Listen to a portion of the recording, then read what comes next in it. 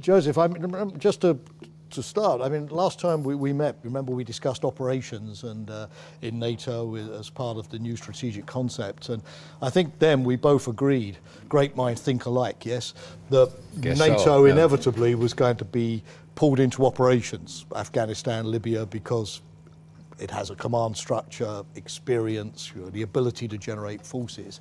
But the one thing I want to talk to you about tonight is not so self-evident, frankly. It's this idea that was in the strategic concept of NATO addressing sort of new security challenges. You saw all that, the emphasis on cyber defense, on terrorism, proliferation, even energy security.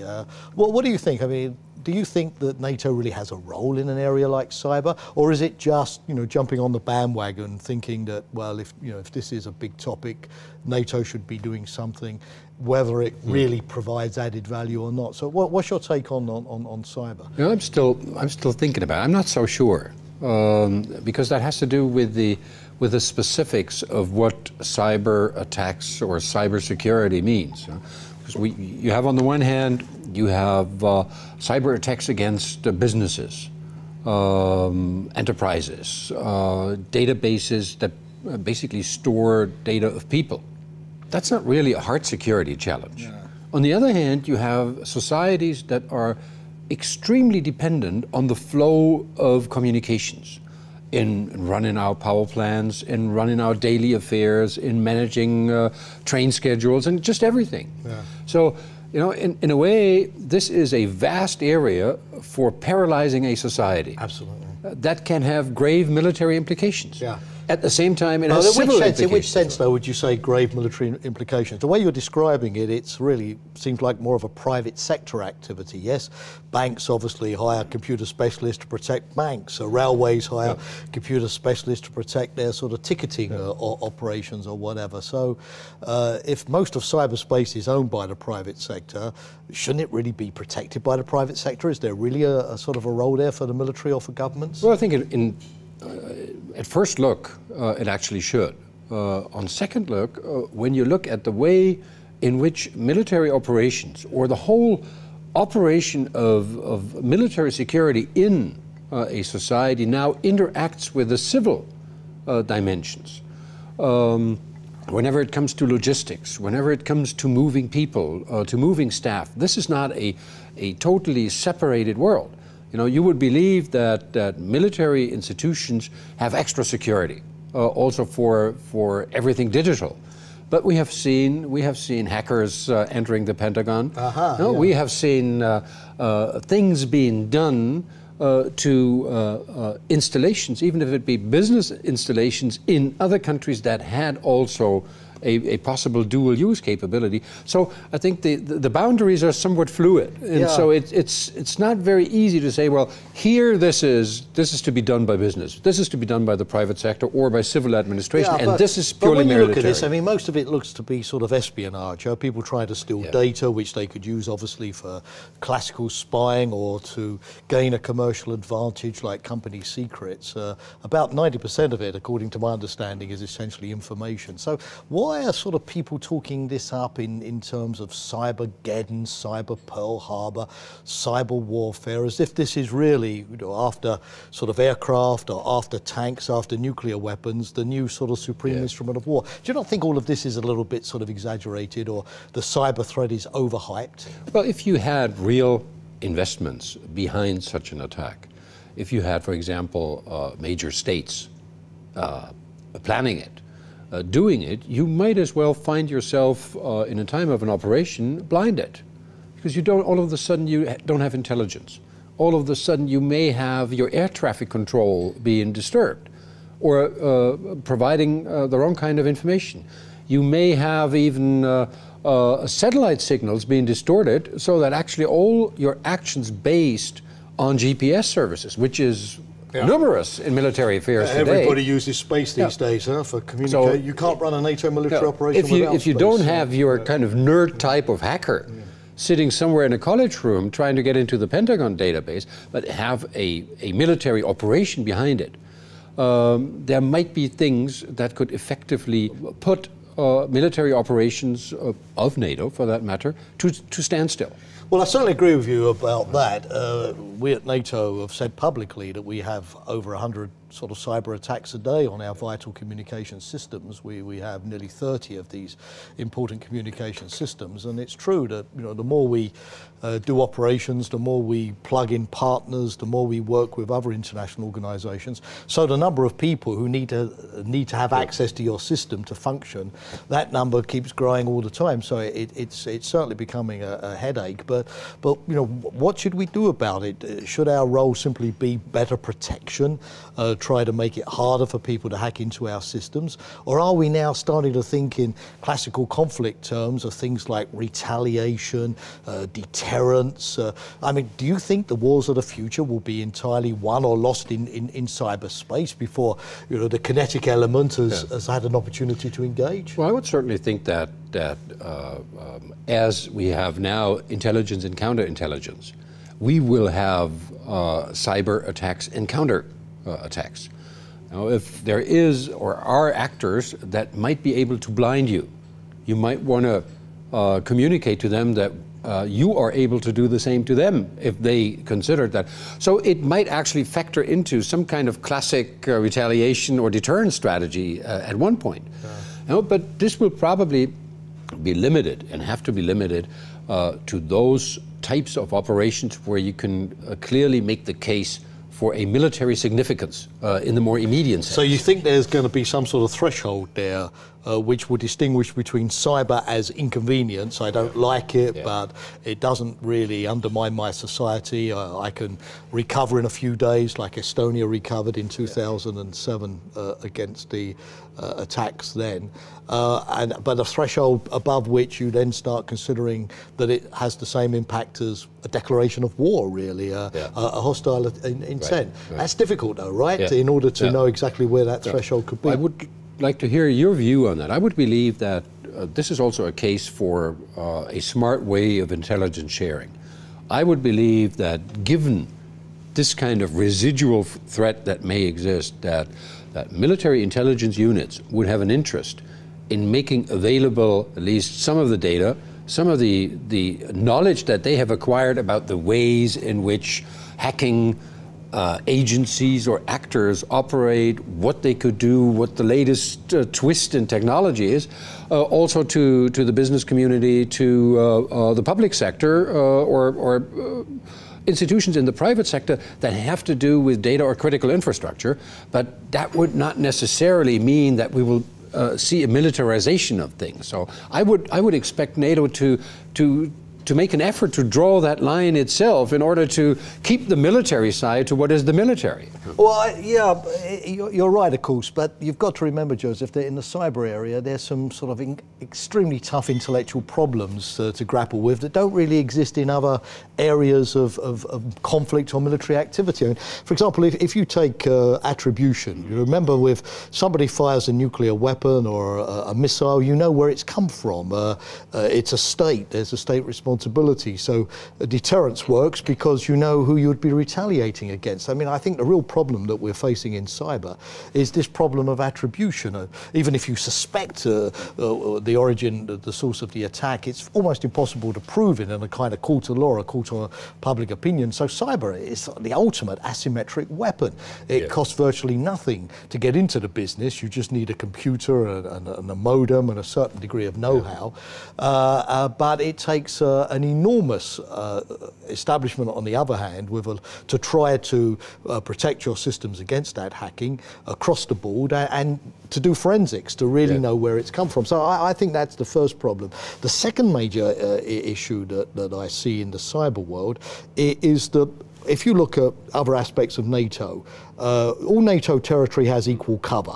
You know, for example, a missile defense system, when that's built in Europe, protects all NATO Europe against missile attacks. Or NATO's Article 5 in the conventional area protects all of NATO territory. So everybody's got a kind of equal insurance policy. The trouble is with cyber, is that the protection is very uneven because it can attack anything. You said it, you know, a banking system, a military communications network, a SCADA, a power power grid. And some NATO countries have a high degree of protection and some have far less. So we are much more exposed because there are many more cyber targets and because our allies haven't yet sort of come up with a notion of what is a kind of minimum standard for everybody.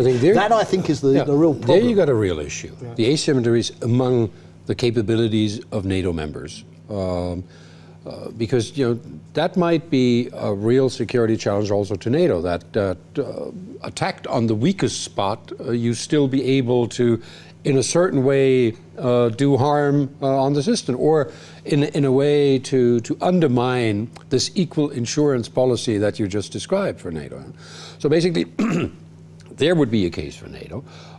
But when you look at those hacking nerds, I think that's not a case for a military alliance, isn't it? That's probably better dealt with some hardening your defenses or upgrading your protection. The problem is that military strategy, as you know, as a strategist, has always relied upon the fact that you don't only take the pressure.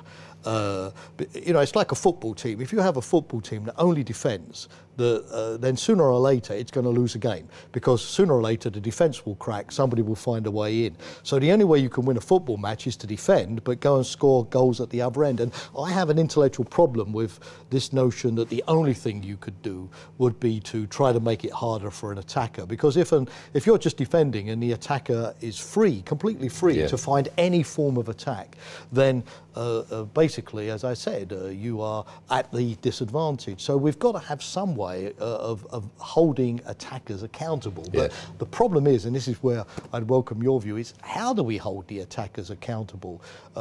Economic sanctions? For example, do you think there could be an arms control regime in cyberspace like we have in the nuclear area that could rule out certain systems, rule out certain forms of behaviour? Is that at all feasible, or is that an illusion? Well, if that comes, I think that will be some way down the line, because first of all, I think everyone needs to realize that probably what we could do to others, they, if not now, but at some point, will be able to do to us. And if we think that what we could do could really be causing harm, then probably they could do the same too. So once you're at that point where you realize that a couple of actors, and you're speaking mostly of state actors, have that kind of ability, then basically you're approaching the grounds to say, well, how to go about this? If we can't deny them this kind of capability, we might as well have an interest in finding a way to reassuring ourselves mutually what we do and what we don't do. So you're talking about sort of confidence building measures. There could be maybe not limitations on computers like we have limitations on tanks or aircraft, but some form of verification regime associated to it, that you actually share some of your capabilities and let the other side know that you'd be able to do this. That's interesting. And you might be able also to develop a common viewpoint on, say, given this kind of difficulty of accountability that you described, why not have the major players then have a form of a system that they keep informing each other, so that you at least know it doesn't come from them. It must come from a third party outside. And it's in the interest of both A and B to reassure themselves that it's not them, and maybe find together who C is. So it wouldn't be some kind of United Nations international agreement in the first place, encompassing all states. I don't really see that. You're looking more at sort of bilateral things in certain countries that have cyber capabilities, forming bilateral agreents.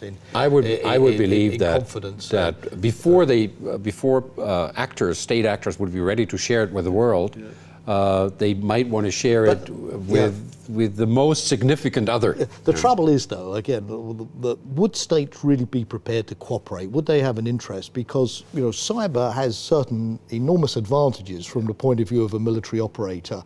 As I say, you're anonymous, so you can't declare it as a casus belli and then escalate. That's very difficult. Often you don't want to admit you're attacked because you're frightened to admit that you're vulnerable, so you hush the thing up. But the other thing, I mean, look at that Stuxnet. You remember all of the publicity where you had a malware which was infiltrated into an Iranian nuclear power plant run by the Siemens operating software. It was able not only to penetrate centrifuges, but actually destroy them. So it went from the virtual world to the physical world and was able to, I understand, just on newspaper reports, destroy about 1,000 Iranian centrifuges. Aren't states so tempted to sort of see that as an alternative to conflict, a sort of secret but effective way of gaining their political objectives, stopping a program on the other side they don't like? So, you know, again, the temptation to use this will be greater than the temptation to control it. Isn't that really? Well, I don't see that any state in the modern world who has these capabilities would want to give them away. No, but once you find yourself in a situation where you're not the only one to have this, it's like in arms control when the West, when the United States had MIRV technology, had cruise missiles. And the Soviets didn't. Only procured a temporary advantage, though, you're right. Yeah, yes. And eventually they had to come to arms control in order to deal with it. Yeah. In the negotiations, the American pattern in arms reduction and arms control has been to say, well, our latest advances we protect. For the time being, we leave them out. But once it was realized that the other side had that technology as well, then all of a sudden you grow an interest in tying that into some form of arms control regime with some form of confidence building, some form of verification built into that. Do you think that's a role for NATO to work on these kind of arms control norms, or should the NATO role be more in terms of the physical protection of the NATO systems, for example, and providing assistance to NATO member states that could be attacked? So, I mean, you know, how ambitious should we try to be in this area? Well, I think there's a role in NATO specifically as long and as far as these asymmetries among member states continue to exist. Because then this is an effective tool for member states to make them more secure. You know? Beyond that, I don't now see NATO as being, you know, the center of operations of global cyber strategy or cyber warfare. Yeah. That, I believe, will be very much a national affair, but NATO will be called in as the place where you can actually then bridge gaps, where you can bring people up to a certain level because it affects the security of the alliance at large. I think there are certain things that NATO can do. You're right. For example, it's clear that one of the things we need is to talk to the private sector and to the civilian areas. It strikes me on cyber that whereas, you know, often NATO does its business directly with foreign ministries and defense ministries, for example, operations, we were talking about that last time, there's a clear lever, there's a command structure that you can activate when you've taken a decision. On cyber, it's not defense ministries or foreign ministries in the lead. It's often interior ministries, it's the police, intelligence services. I mean, I was struck, you'll find this interesting, Joseph, we had a NATO meeting a couple of weeks ago on cyber, where we asked the nations to send us their cyber czars, you know, the people who were in charge of national coordination. About 80% of them had never been to NATO in their lives before. It was a completely different group of people in the nation. So, to my mind, one of the challenges that we're going to face is to connect ourselves to the civilian side and have a civilian implementation mechanism, like we have on the military side, to deal with it. I think another thing, though, is that countries clearly are looking for common standards, protocols of protection. They're looking to exchange lessons learned. Every week you open a newspaper, you read of a cyber attack, and I think clearly there is a role for NATO. I think you mentioned it, in exchanging best practice. Yeah, that's where the role is. I would feel rather uncomfortable if, you know, this difficulty to draw clear boundaries then led to a fact that everything is military. Now, I don't think it's good for the military to move so far beyond its core business, and I don't think it is very suitable for the kind of digital environment that we're about to build, which has a lot to do with being fairly open, fairly accessible. You know, and if you apply the military logic to that, you don't want this. You start having a sort of an internet which is divided up into all kinds of segregated systems with secret access and so on. Think we'd lose the benefit of the internet that way? That's what I think. You know, with all of the difficulties that this entails. You know, if you look to a specific group of actors, I think the issue becomes a bit more complicated or even more dangerous. We've been talking about those hackers. We've been talking about also state actors. But you briefly mentioned terrorists before. If you want to create terror in a society, you don't need to attack military installations. You're not going after the communications between airplanes and the base.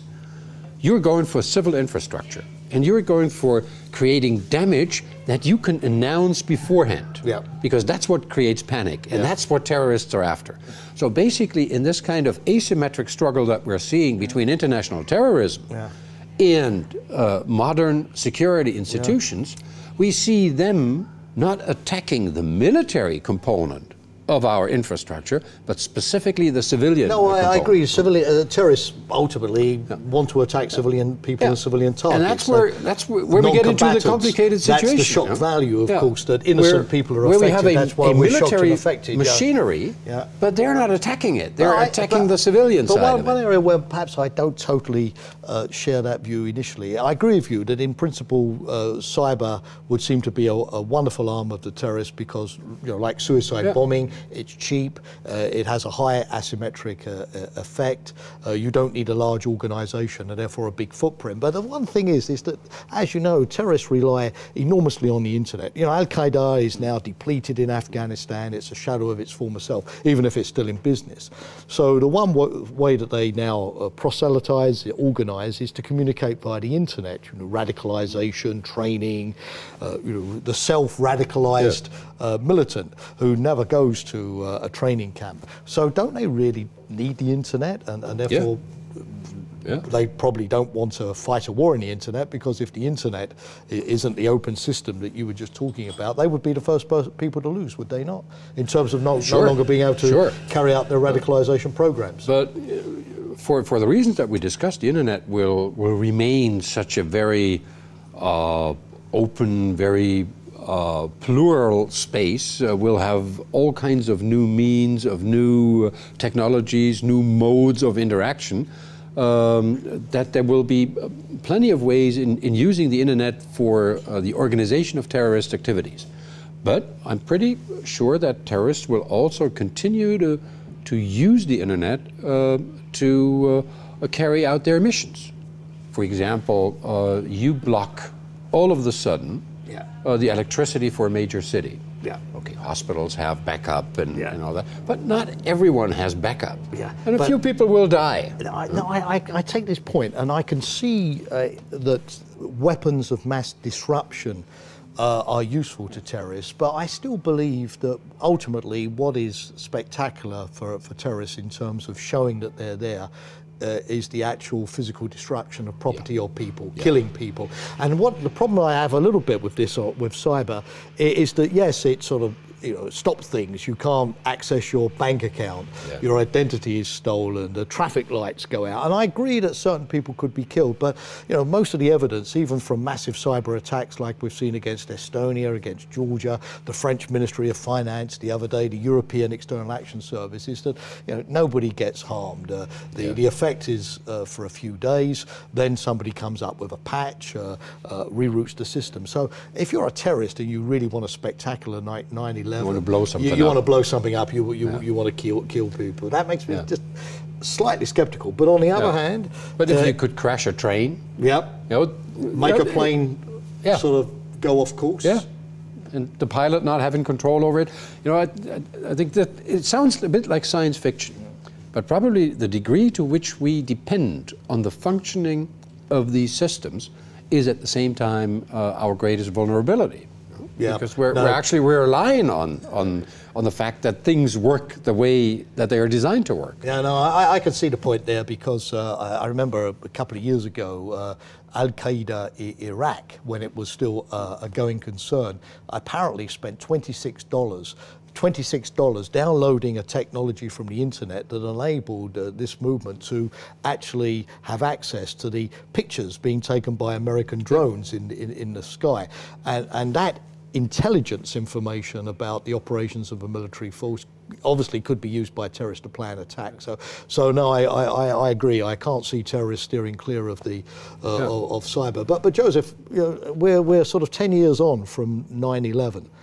In September, we're going to mark the anniversary. You remember George W. Bush sort of described it as the global war on terrorism, and that terrorism was going to be the paradigm of the 21st century.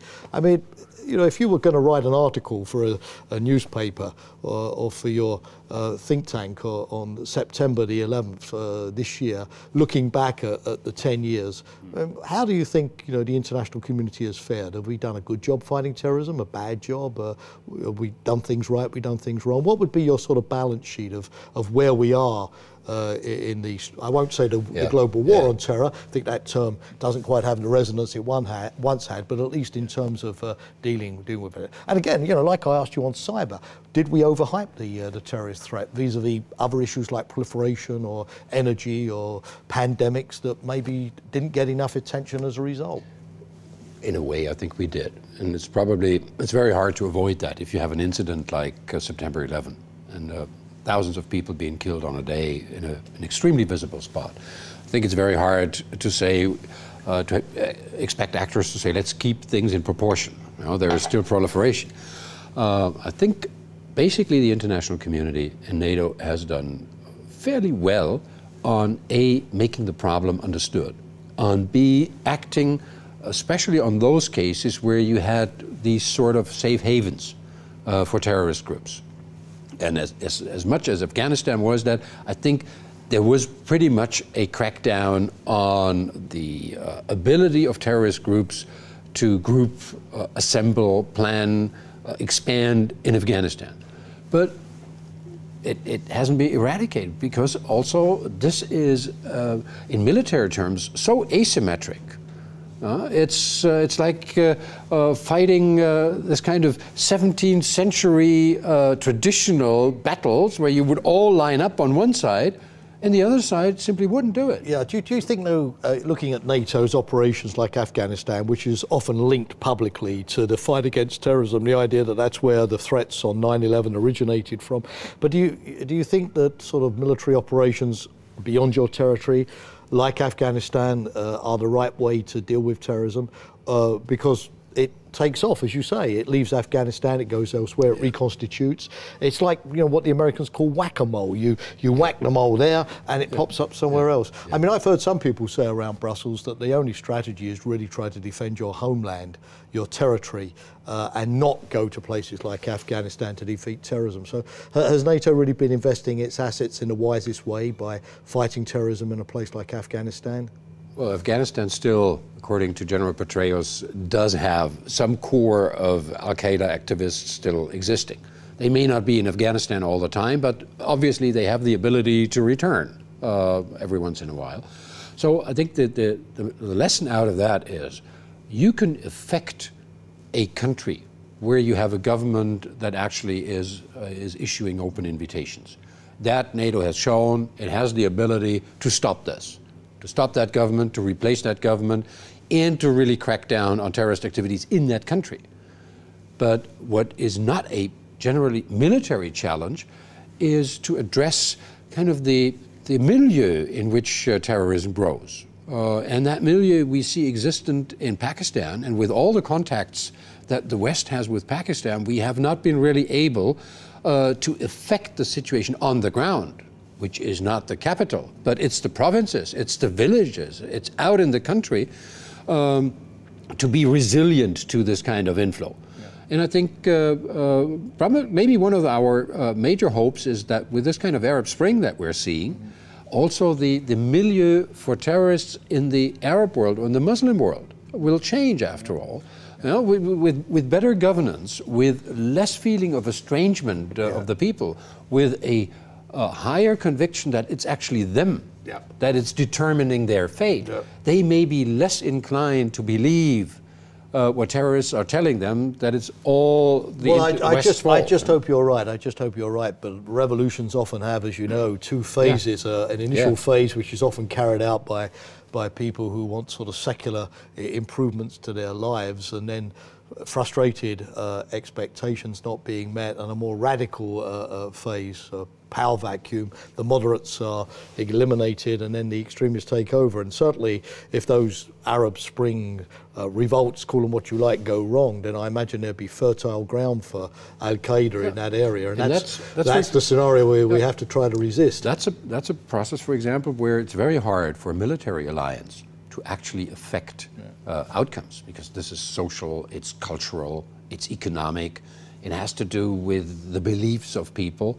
And it is not the kind of nail to which NATO has the hammer. No, I agree. I think in terrorism we've had a difficult time defining what is our niche area since 9/11, and certain things which we tried to do, for example, like the control of airspace against hijacked aircraft, proved to be difficult because of the legal situation and what you can do and what you can't do. I think maybe one of the best things we've done, although we don't get much publicity for it, is to try to work with allies to develop technologies against explosive devices, for example, to protect aircraft, protect ports and harbours, which obviously in terms of protecting people, mass transportation systems could be helpful. But which is what you labelled under protecting the homeland. Yes, in a way, isn't it? It's a kind of protecting the homeland. But I still think that given that terrorism is going to be with us for some time to come, and you spoke about the Arab Springs, that one thing we really need to look into once the dust settles in that part of the world. Non, ça va, merci. On a tout ce qu'il faut. Is what could NATO do to help those countries afterwards build up their security forces? Look at Libya. It's got militias, mercenaries, tribes, but there's no national army worth speaking about. The army, of course, exists elsewhere. It's even in Egypt played a role in the transition. But there must be quite a lot of work that NATO could do to help these countries form security structures, including units to deal with terrorism, that obviously could help them keep elements like Al-Qaeda at bay. I mean, do you think that we might have more opportunities in that regard in the future?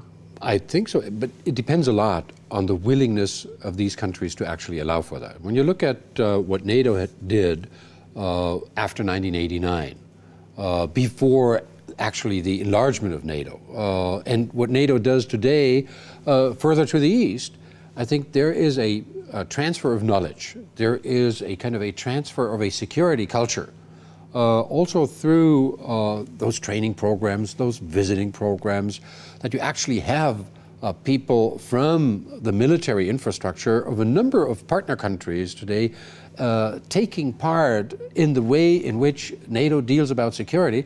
That is transferring a lot of information to them. And of course you have a technical assistance, you have assistance in building up effective mechanisms. And I would believe in the future, what we learn nowadays in terms of how do we link external security done by the national military infrastructure and by NATO with domestic security institutions. How to link these two worlds that have been have not seen eye to eye for a very long time. This will be an experience that is also ready for export then. Well, I certainly think that one of NATO's future roles, coming out of operations, tying into what we said last time, is going to be this idea of training, security sector reform. If you're leaving Afghanistan or if you're leaving Kosovo or Bosnia, you can't leave a vacuum behind. You've got to leave adequately trained, multi-ethnic in many cases, local forces, including the police, not just because the police often have more of a role in dealing with terrorism domestically, you said, than the army, that can stand on their own feet, maybe with some ongoing mentoring, but can stand on their own 2 feet and deal with these issues. So my sense is that that's going to be a permanent task for NATO, and instead of improvising a training mission every time we have an operation, which is very difficult in terms of generating the trainers, very difficult to find, particularly on the police side, we need some kind of standing organisation which could look at that on a full-time basis. But one other thing, I mean, coming back to 9/11, I mean, Osama bin Laden, if he's still alive on the 10th anniversary, I often wonder, when he looks at his own situation, whether his view of his situation will be as negative as we would hope it would be. I mean, he could probably say to himself, well, I'm still here. Yeah. Al-Qaeda is still in business. I've still been able to carry out a lot of attacks, even if they failed. Even the failures have been successful because they've created a big demand for protection on the side of my enemies. I've inspired lots of movements elsewhere, the franchise movements. I've got the internet. A lot of people are using that to radicalize themselves. Even survival is a kind of success. So do you think that this sort of problem of Al-Qaeda is going to be as big for this coming decade as it was in the last decade? Or do you think in a way that, through learning our lessons, we've not eradicated the problem? You can't eradicate terrorism any more than you can eradicate the flu. But at least it's more containable now than it was 10 years ago.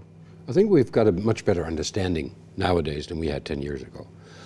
At the same time, over these 10 years, the ability of individuals to form groups, to build organizations with very little preconditions has grown as well. So basically, bin Laden could say today, in the kind of environment I live today, it is actually easier for me to run my operations than it has been. It may be more difficult for me to do the kind of damage that I was able to set up and organize at the beginning of the decade, but my basic environment is still there. And I think you would also say the recognition on the part of my adversaries is that their means are somewhat limited. So I would believe that his balance sheet is not all that bad. And for our side, I think we need to be sober on this. I think their perception of the world is probably different from ours in the way that they measure it. I think that probably bin Laden sees that the mere fact he survived is a kind of judgment of God, as he would see it, that he still is carrying out a righteous campaign. But what worries me a little bit is we went to Afghanistan, as you know, after 9/11 in response to the attacks. Everybody knew for many years that Afghanistan was being used by Al-Qaeda as training bases and so on, but nothing was done about it. It was only once the attacks had taken place, so we reacted. And it seems to me now that if you look around the globe, in Yemen, in West Africa, in the Arabian Peninsula, Somalia, more and more indications that these same networks are being created.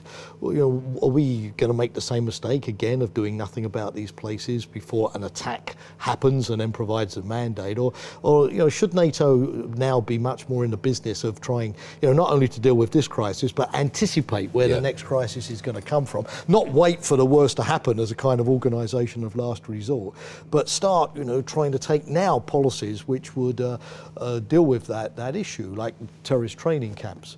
This concerns me a little bit, this kind of reactive sort of nature, particularly when we talk in the strategic concept, Joseph, you remember, of using NATO more politically as a forum for consultations. And of course the financial crisis, everybody's talking about, we can't afford these expensive reactions, so we've got to be more astute and agile in terms of prevention. It seems to me that's very hard if you focus primarily on the military instruments in that. I think a lot of that speaks for being politically more sensitive and politically more alert. Then you can also, you can try to build those kind of relationships that would allow you also to transfer know-how, to transfer messages, information on actually the kind of threat that is there or that is building up in a particular region and country. I think we find it generally hard in an environment where fragility also grows with interdependence, where we have a number of states, probably also in sub-Saharan Africa, for example, where statehood is weak and may get weaker. where we have tribal conflicts, we have ethnic issues, we have failed socioeconomic developments.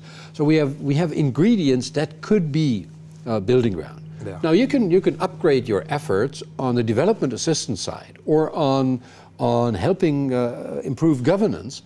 It will give you no guarantee. You know? But I think the difficulty for NATO will always remain that when people look towards NATO, it's already a bit late. But this worries me too a little bit. I mentioned this, and the other thing, of course, and we spoke about cyber, which is such a massive problem.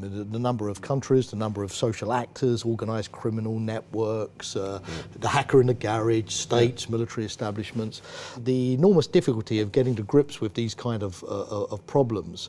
You need to build massive coalitions now, don't you? I mean, when I first arrived at NATO many years ago, we basically could tackle the problems with our own membership. Yeah. Partners were useful, but desirable, but not essential. You know, we were. You remember the British poet John Donne about man being an island unto himself. Yeah. But nowadays, you know, on terrorism or cyber, and you've described very well just how multifaceted these problems are. You need to build not only with states but organisations like the EU, the UN, these enormous sort of coalitions, so that you can address all of the aspects simultaneously. And I just wonder in NATO whether we're going to be able to build those kind of coalitions to keep pace with threats which are rapidly evolving. I mean, I'm struck, for example, on cyber, just the fact that how organised criminal elements can get together with states, for example, or cyber hackers are drawn into organised criminal networks. So these problems have a way of coalescing extremely easily, but our responses seem to be very slow and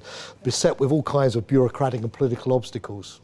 Also, you know, it's as much as one from a pure security point of view would wish that we got everything under control. I think in terms of the quality of our societies and the kind of life that we want to have, we would not want to do this.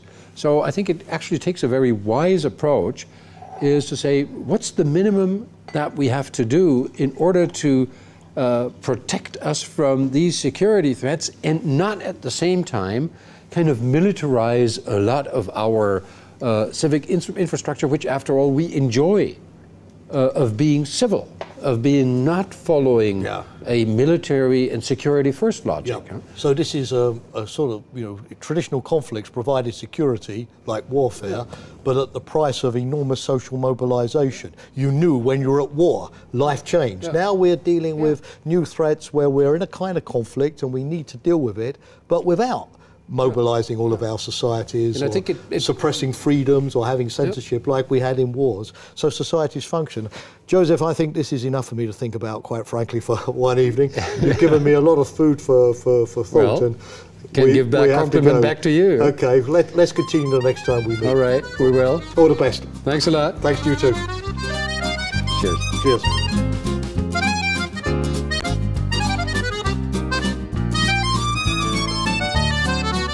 They are trying to deter us, do you think? I would say, as much as we worry about how we can deter them. There's this kind of reverse psychology. For alliances such as NATO, this is an extremely important issue. But do you think that, for example, a NATO missile shield in Europe means that then we don't need, for example, to have nuclear weapons any longer? Is the NATO-Russia relationship good enough to do it as a joint project? Why can't that same sort of system of nuclear deterrence work between other potentially conflicting parties? What can NATO do in order to get a similar development going on the Russian side?